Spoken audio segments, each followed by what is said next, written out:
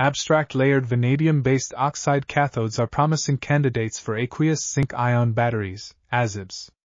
In this paper, an in situ electrochemical method was used to control the interlayer spacing of these oxides, which improved their performance significantly.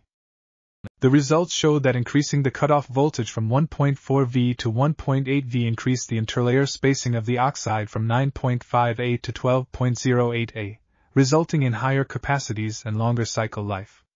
The cathode with the highest capacity of 223 mAh per G at 10A/G and longest cycle life of 97.5% after 1000 cycles was achieved when the oxide was charged to 1.6V. Additionally, the NH4+ storage performance of the oxide reached 296 mAh per G at 0.1A/G and 3000 cycles at 5A/G. These findings suggest that controlling the interlayer spacing of layered oxides is key to achieving high performance in AZIBs.